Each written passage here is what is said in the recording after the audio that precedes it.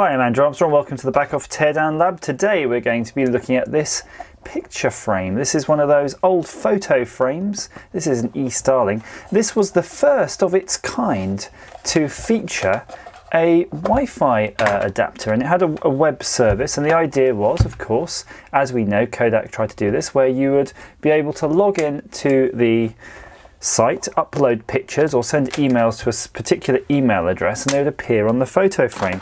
Now the issue with this photo frame is that it seemed to stop connecting to the internet, and I suspect now that the internet service that this frame relied on no longer exists.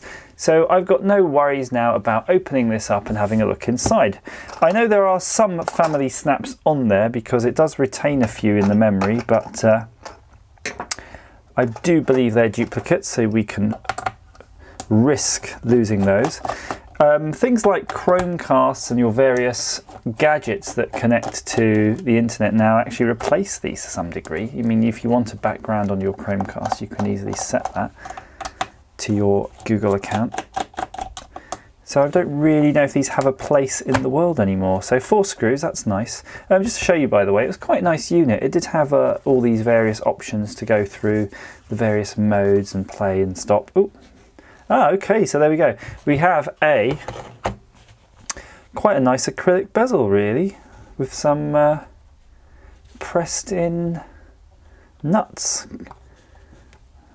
That's surprisingly nice. So the moment of truth. Oops, I've lost my screws. Let me just put those to one side. And you know, you did see it did have a whopping great 512 megabyte card in there. Interestingly, look, I don't think I put those fingerprints on there, but maybe I did. Who knows? Okay, sorry for the jump cut, but the screws were particularly tenacious, and I've already actually attacked what's underneath here because there was a lot of hot glue. I'll just show you the screen module. The screen module is quite interesting because it's actually got some sort of adapter board. So I've seen this before, this type of controller, and then clearly they've got this additional controller board to convert it to whatever this photo frame uses. So interesting in itself. I'm probably not going to bother researching what the different kinds of thing going on here, but it's a nice panel. It's reasonably well made, and it's actually very sturdy. That's actually probably most of the weight of the system is in that panel. So looking inside now at the main board, compact flash reader. For those of you who don't know, compact flash actually is very similar, in fact identical to the IDE bus. That's why you can boot from it. I'm going to take out these 4 screws. I can see already down here there's a small PCB which looks suspiciously like an antenna.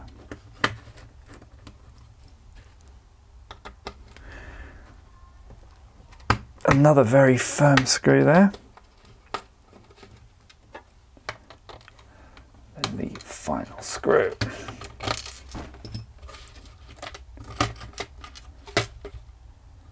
Okay.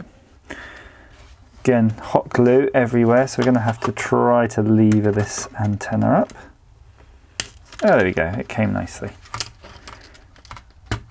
So there you go, a Wi-Fi, a very simple Wi-Fi antenna there.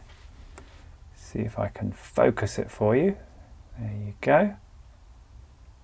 About the bare minimum you can get away with.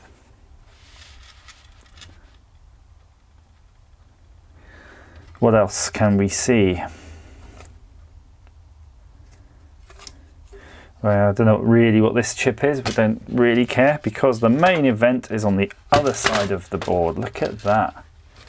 Plenty of things to see here. So that's an SD card reader, and I've never seen one so industrial. Look at that. It's got an eject mechanism on it. Right, look, it's all in a nice big can. I mean, this is old school technology. USB regular port and a USB micro. This looks suspiciously like a serial diagnostic port. Space here for a battery. So it could have had a lithium cell on one revision for some reason or another. It's a Sigmatel.com chip.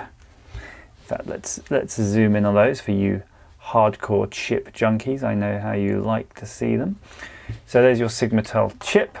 There's your flash memory, probably containing the photos, but probably a bit of NAND. Might be separated actually, maybe some of it's the firmware for the Sigma-Tel and some of it's for storage. And I don't really know, I don't rightly know what that chip's doing, but one you can comment down below and let me know. Save me the effort of Googling it, you can Google it for me. But this is the bit that interests me. I love seeing this because clearly they needed USB for the Wi-Fi. Sorry, clearly they needed a Wi-Fi solution, and what was easier? Well, add an extra additional USB port and then just use a Wi-Fi module. And that's what they've done. Get rid of the hot glue. Again, they love the hot glue. Interestingly, some jumpers here. Let me see what those jumpers might be doing. Nothing obvious. Maybe when we take this out we can see better. Oh, the jumpers are to do with the power. There's an additional switch, so maybe it had a power switch here, an optional power switch which are being jumpered, or maybe there's an alternate power source. Perhaps you could get power from the USB ports. Who knows? Who cares? I really don't. Interesting semicircular piece of rubber as a spacer. It looks like a foot off something that's been cut into quarters and glued in there. There's the antenna. You know, everything was nicely glued down, so they didn't want this breaking in transit.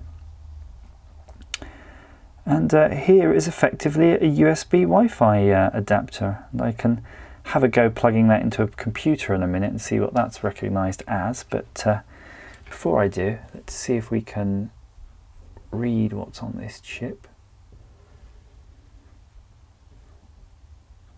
It's a bit difficult, I think. I don't think we're going to get it. My eyes aren't good enough and I cannot focus the camera that well. Let me just have a go. It looks like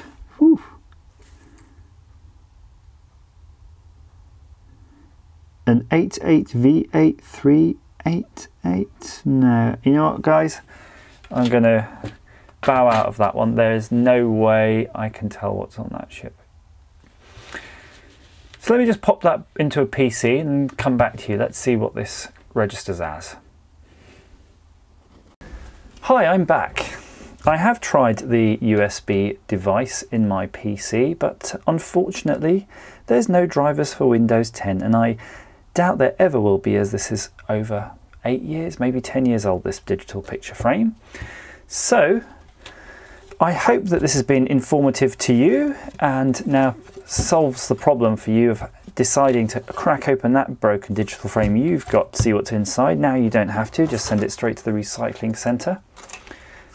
Possible some salvage value out of the panel, even, or at least the backlight might be a bit of fun, but I'll be keeping these two on my shelf of curiosity and everything else will be going in the bin. So please feel free to click subscribe. I'd love you to leave some comments down below and let me know of your digital picture frame experiences. And just before I go, look here, I've just realised it's a Great Wall 8-inch V1.1 070629. So there we go. Could that be 2007? Very old tech. As ever, thanks for watching.